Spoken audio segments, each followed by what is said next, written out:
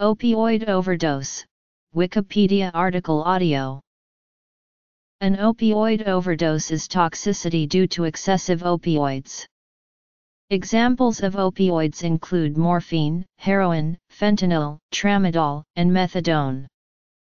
Symptoms include insufficient breathing, small pupils, and unconsciousness. Onset of symptoms depends in part on the route opioids are taken. Among those who initially survive, complications can include rhabdomyolysis, pulmonary edema, compartment syndrome, and permanent brain damage. Signs and symptoms. Cause: CO ingestion. Mechanism: prevention. Treatment. Epidemiology. Risk factors for opioid overdose include opioid dependence, injecting opioids, using high doses of opioids, mental disorders, and use together with alcohol or benzodiazepines. The risk is particularly high following detoxification. Dependence on prescription opioids can occur from their use to treat chronic pain. Diagnosis is generally based on symptoms. Initial treatment involves supporting the person's breathing and providing oxygen. Naloxone is then recommended among those who are not breathing. Given naloxone into the nose or as an injection into a muscle appears to be equally effective. Among those who refuse to go to hospital following reversal, the risks of a poor outcome in the short term appear to be low.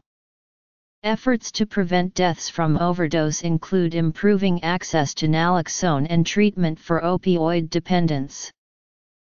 Opioid use disorders resulted in 122,000 deaths globally in 2015, up from 18,000 deaths in 1990.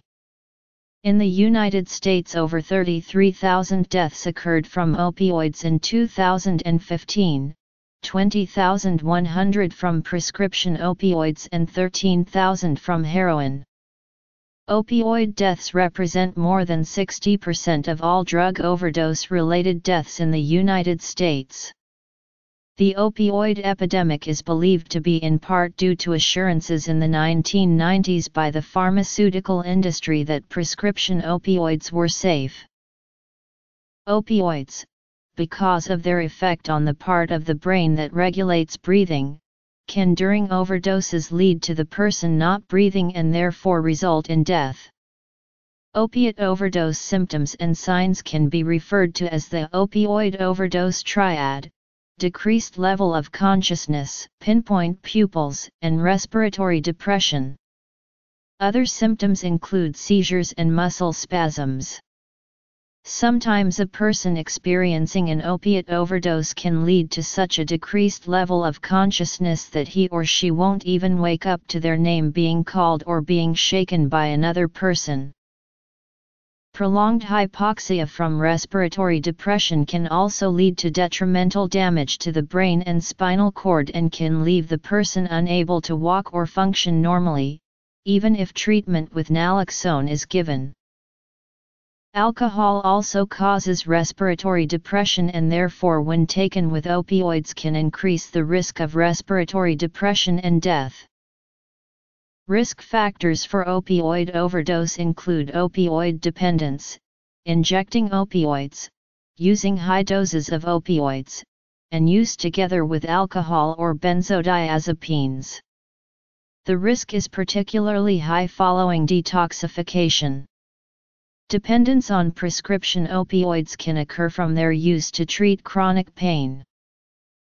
Opioid overdoses associated with a conjunction of benzodiazepines and/or alcohol use leads to a contraindicated condition. Other CNS depressants, or downers, muscle relaxers, pain relievers, anticonvulsants, anxiolytics, treatment drugs of a psychoactive or epileptic variety or any other such drug with its active function meant to calm or mitigate neuronal signaling can additionally cause a worsened condition with less likelihood of recovery cumulative to each added drug. This includes drugs less immediately classed to a slowing of the metabolism, such as with GABAergics like GHB or glutamatergic antagonists like PCP or ketamine.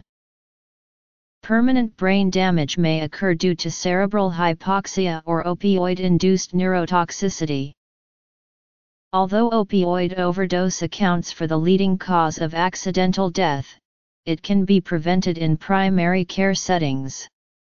Clear protocols for staff at emergency departments and urgent care centers can reduce opioid prescriptions for individuals presenting in these settings who engage in drug-seeking behaviors or who have a history of substance abuse.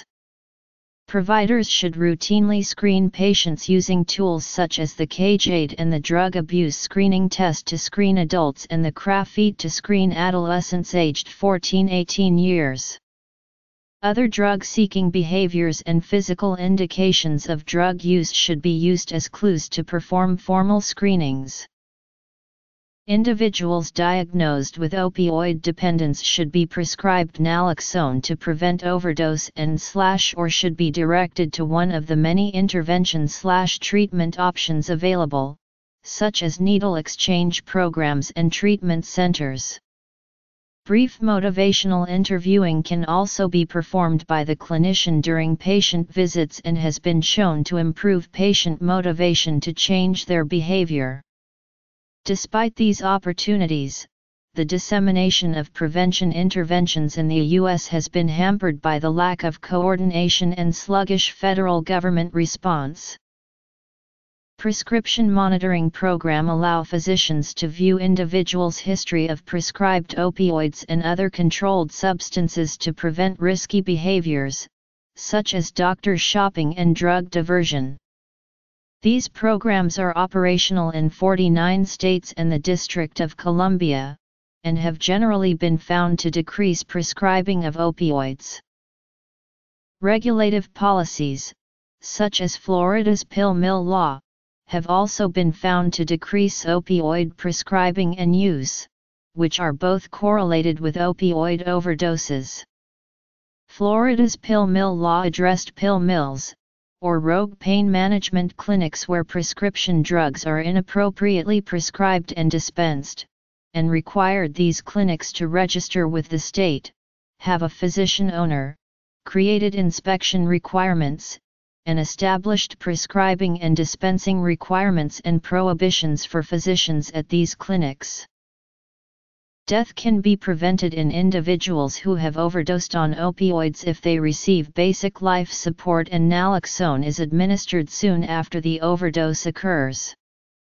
Naloxone is effective at reversing the cause, rather than just the symptoms, of an opioid overdose. A longer-acting variant of naloxone is naltrexone.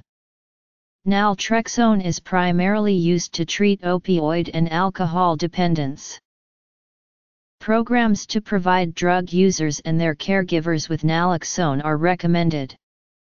In the United States, as of 2014, more than 25,000 overdoses have been reversed. Healthcare institution-based naloxone prescription programs have also helped reduce rates of opioid overdose in the U.S. state of North Carolina, and have been replicated in the U.S. military. Nevertheless, scale-up of healthcare-based opioid overdose interventions are limited by providers' insufficient knowledge and negative attitudes towards prescribing take-home naloxone to prevent opioid overdose. Programs training police and fire personnel in opioid overdose response using naloxone have also shown promise. U.S. yearly overdose deaths, and the drugs involved.